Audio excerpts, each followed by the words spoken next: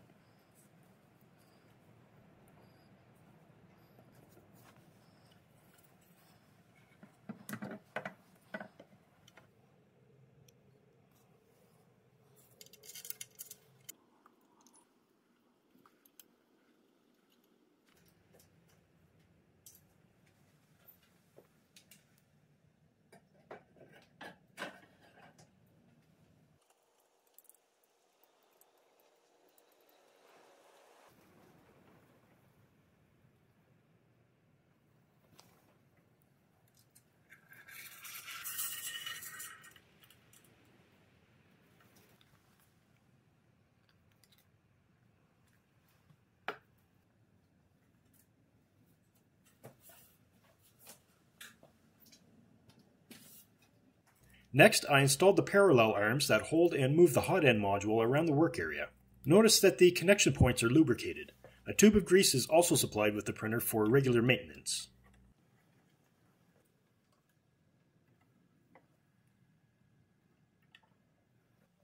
After the arms were on, I installed the module and connected the wiring harness.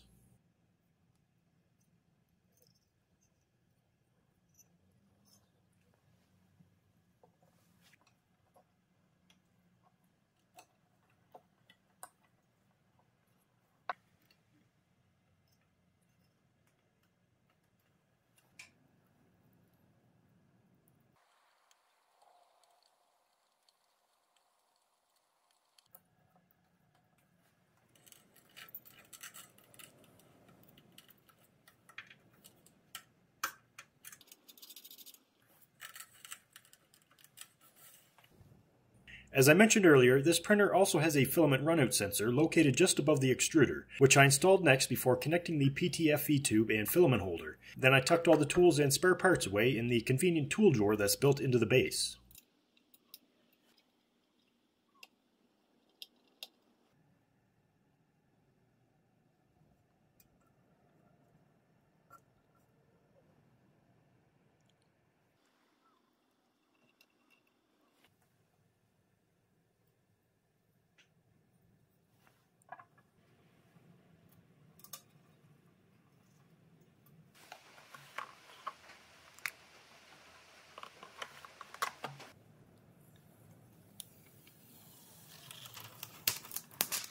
This machine can be powered by either 110 or 220 volts. It's set to 220 volts when it ships, so I flip the switch on the side to set it for 110 before turning it on. The main page on the touchscreen shows the temperature of the nozzle and heat bed, and provides options for changing device settings, calibrating the printer, and printing offline using an SD card. But before I could print, I needed to calibrate the machine, and I started by attaching the leveling switch and starting the auto bed leveling process, where the printer uses the switch to take vertical measurements at different points around the heat bed to develop a profile of any distortions in its surface so that the printer can adjust its Z-axis movements to compensate while printing. The switch is held on the module by a magnet and removed after the bed leveling is completed.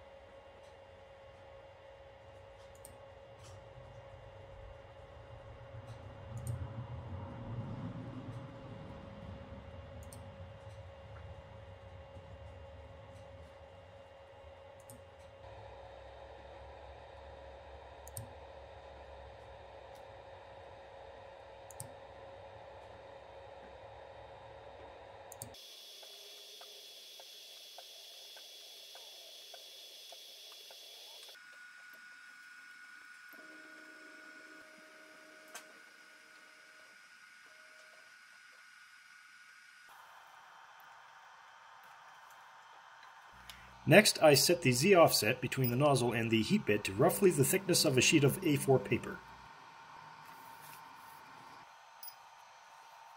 I used the up and down controls on the touchscreen to move the module until there was a slight amount of friction between the paper and the nozzle. Then I saved it before moving on to loading the filament onto the holder and feeding it into the extruder until it touches the wheels. Then I heated the nozzle to 200 degrees Celsius and used the controls on the touchscreen to power the extruder motor and feed the filament into the hot end until it came out the nozzle.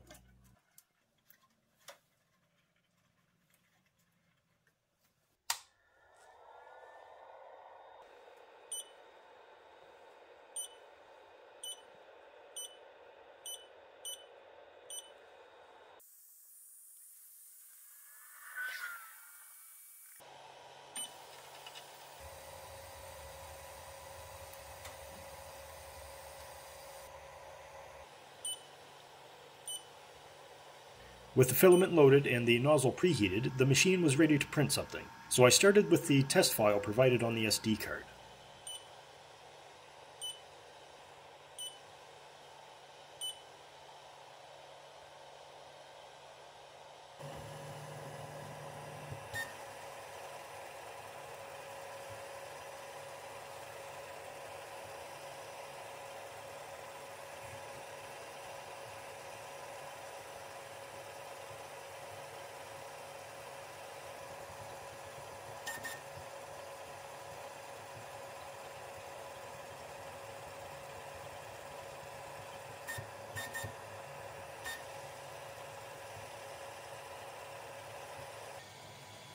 Aside from how interesting it looks, one of the first things that I was impressed with is how quiet this machine is.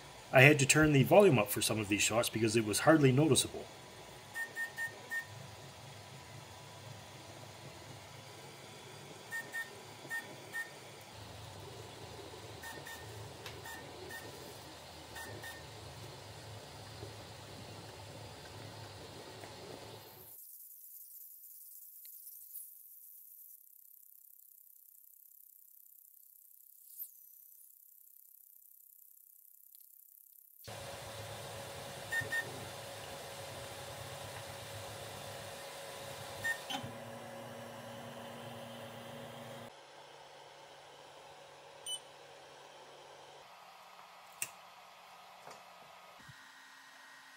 The total print time for this knurled nut and bolt was around 38 minutes with a top speed of up to 180 millimeters per second, and they turned out great. I don't see any issues with these at all. Bed adhesion was great, extrusion was consistent, there are no blobs, holes, or strings anywhere, and the nut fits the bolt perfectly.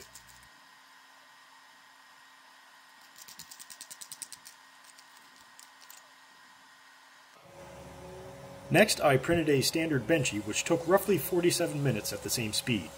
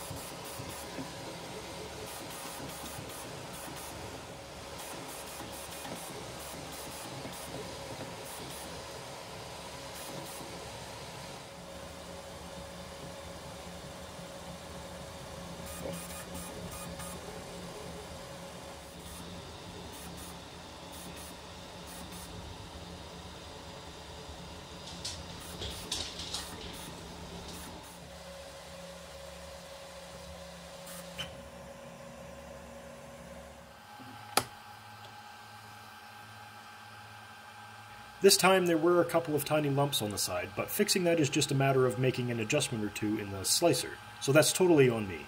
The rest of it turned out great.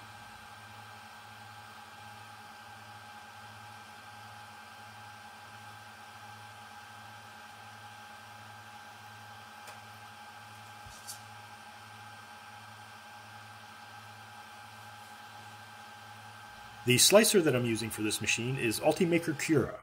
The profile for this printer is already listed in the software, so setting it up is just a matter of selecting the FLSun Super Racer from the list and clicking Next.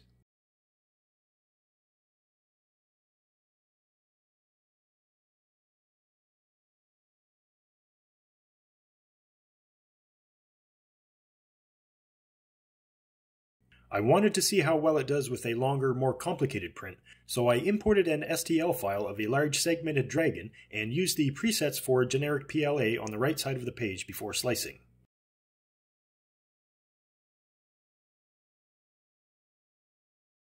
After slicing, Cura shows how long the print will take and how much filament will be used.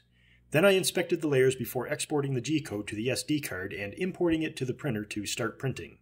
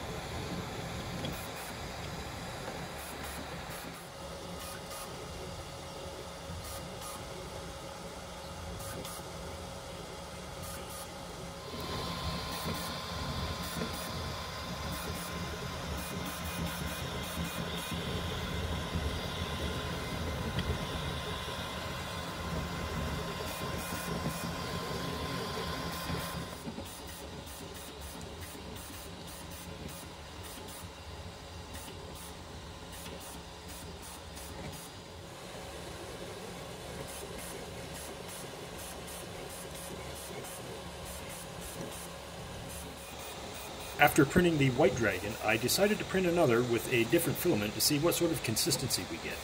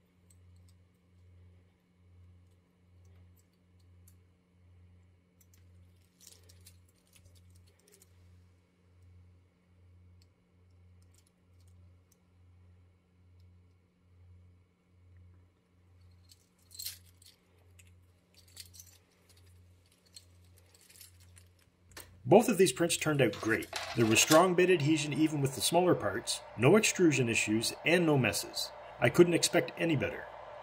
This is the first Delta printer that I've used, but so far it's been a pleasure. Setup was super simple, and I haven't had any problems with it. The print speed is fast, and the quality is great. This is a nice working machine, and I think it looks pretty cool too. But that's it for this video, folks. If you're interested in getting one of these, check out the links in the video description. FLSun is launching a couple of new printers that might interest you as well, so I linked to those in the description too. If you enjoyed this video, let me know with a thumbs up or a comment, and be sure to subscribe for the next one. Thanks for watching, and take care.